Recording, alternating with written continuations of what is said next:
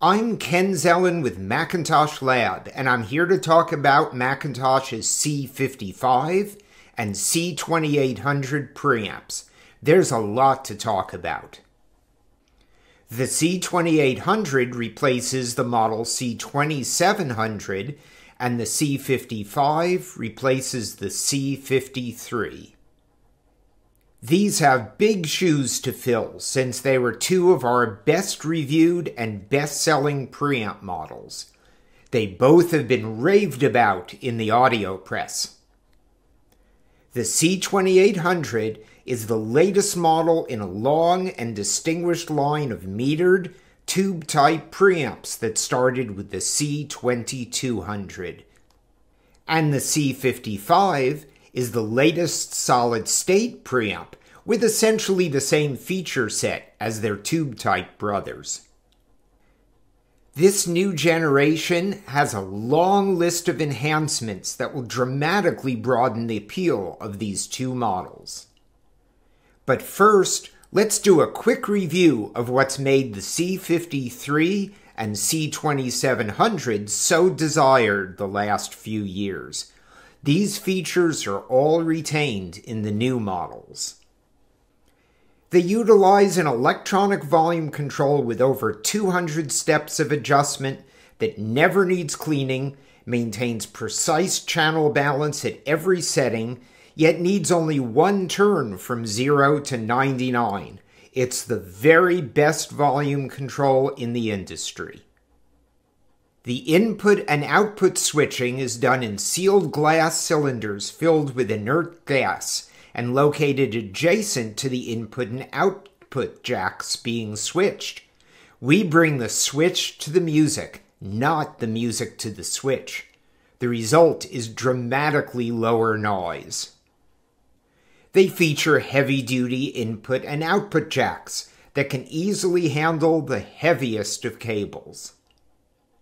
The solid-state version has an 8-band equalizer, allowing you to be in control of the sound you hear. It's very useful for problem room acoustics and/or older recordings. The tube model has bass and treble controls, accessed through the trim setting menu, and they're individual per input. You can turn the bass up a bit for movies, boost treble for radio listening, and the tone controls can be bypassed for your music streamer and CD player. It will remember all those settings. Both come standard with our DA2 quad-balanced DAC module. It's removable and upgradable as digital technology progresses. They have 3 sets of preamp outputs, 2 of which are front panel switched. That's great for adding extra amps for bi- or tri-amping, speakers in other rooms, or connecting subwoofers. More and more components feature balanced XLR inputs and outputs because they block noise intrusion through cables. These models have 3 sets each of balanced inputs and outputs. McIntosh preamps have featured 2 turntable inputs for years. You can connect one high-end table with a moving coil cartridge and a second turntable for the family to use with a sturdier moving magnet cartridge.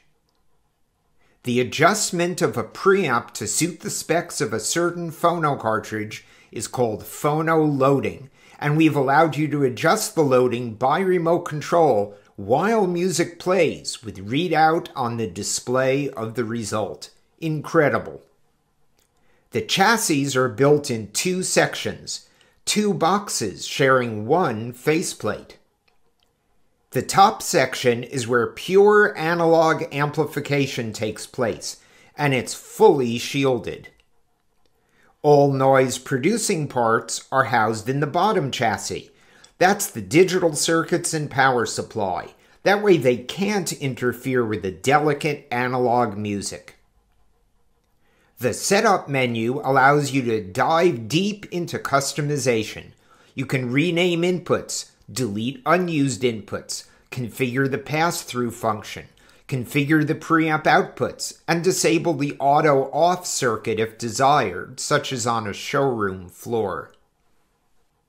The C2700 has appealed to tube buffs, while the C53, which is all solid state, is perfect for those who don't ever want to have to replace tubes. It's our set it and forget it model. Okay, it's time to see what's new in the C55 and C2800 models. Both can be controlled through your home's network using the McIntosh Connect app.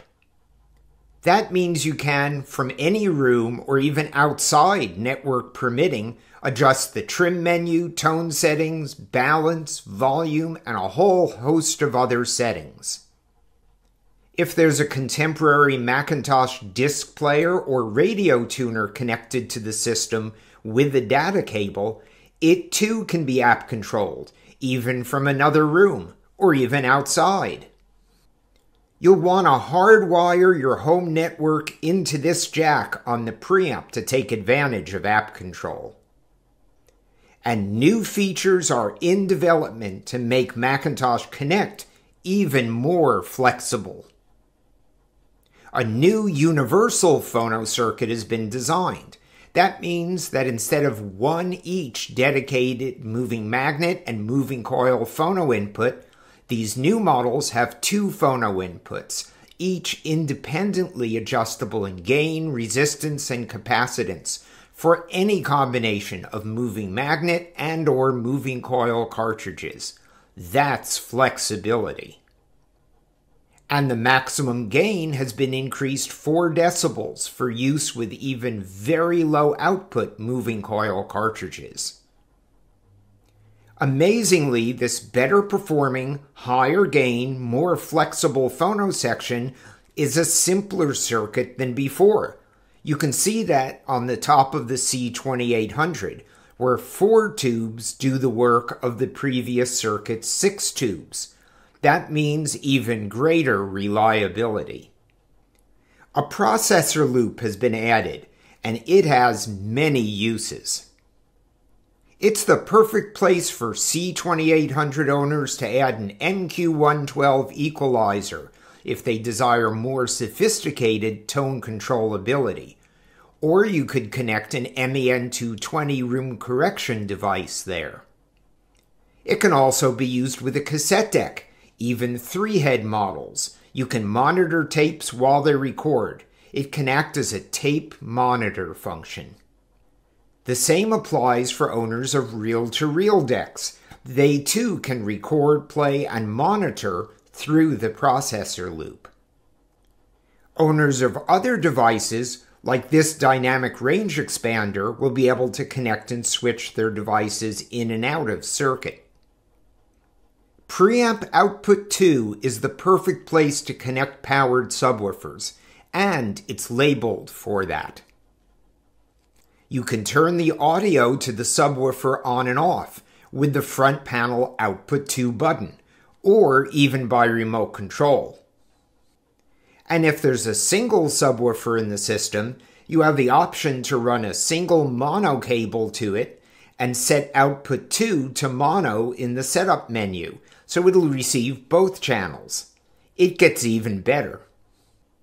When a subwoofer is simply connected to a system with full-size speakers, bass will come out of 3 locations at once, creating hot spots and dead spots for bass in the room, since the waves can cancel at certain distances and angles. We can now take care of that. And deep bass notes mean very large cone movements in your main speakers. This can lead to distortion at high volumes, or at worst, speaker damage if the volume is set too high. We can take care of that. These preamps have active high and low pass filters that can be set to remove the deepest bass frequencies from the main outputs. With many speakers, you'll want to set it to 50 Hz. Below that frequency, the subwoofer will take over, and those frequencies will be kept out of your main amp and speakers. This can dramatically reduce distortion in the main speakers for cleaner and tighter bass. And the power handling of the main speakers may go way up, since the woofer cones are unburdened from the large motion of deep bass frequencies. Planar and full-range electrostatic speakers will gain a big dynamic range advantage with these preamp filters. Since both high-pass and low-pass crossover filters are available through the multiple preamp outputs, you can also bi-amplify using individual high and low frequency amplifiers. Each amp will only see the frequency range it's amplifying. We've added an output offset feature, so you can even adjust the relative levels from the high and low frequency outputs. Here we show a bass amp with twice the available power of the mid-high frequency amp, so we would lower the low frequency gain by 3 dB for perfect balance of sound. The filters in these preamps are not acting as a crossover in the usual sense. Bi-wireable speakers have been designed with crossovers built in to transition the sound between their woofers and mid-high frequency drivers. And the crossover points have been chosen so that the sum of the outputs of the drivers creates a flat frequency response. We don't want to change that response. But we do want to remove most of the mids and highs from entering the woofer's amplifier, so we don't waste power. And we want to prevent the mid-high frequency amp from seeing deep bass, especially if it's a tube amp, since no woofer is connected to that amp, and an unloaded tube amp is not a happy amp. That's where the built-in high-pass and low-pass filters in the preamp do their magic. Just look up the crossover frequency of your speaker's woofer in your speaker owner's manual. In this case, it's 800 Hz. Next, find the closest center frequency setting available in the preamp. The setting is not critical at all. In this case, we'll use 900 Hz. The woofer amp will be allowed to receive frequencies well beyond the speaker's internal crossover frequency, so it won't be interfered with. But high frequencies will be blocked, so power isn't wasted. And deep bass will be removed from signals entering the mid-high frequency amp. But again, the critical speaker's crossover frequency area remains undisturbed, yet the tube amp is protected from an unloaded situation. It's a brilliant design. When not bi-amping, but when a subwoofer is used, a 50 Hz filter can be inserted into the signal path of the main amplifier. This helps your main speakers handle more power, have lower distortion, and saves your main amp from having to amplify frequencies that your subwoofer can handle best. Most speakers will sound cleaner when using the 50 Hz filter. Use the 100 Hz filter if the main speakers are small or have limited bass power handling. Set the woofer's crossover to the same frequency to start, and then play around with the subwoofer's crossover a bit to achieve the best sound. With all these new features, it'll be upgrade time for many Mac owners. Whether it's the tape recording enthusiast, vinyl lover, processor gadget owner, subwoofer owner, or smart home control client, these models offer a combination of immense connectivity, flexibility, and performance that can't be found anywhere else. Thank you.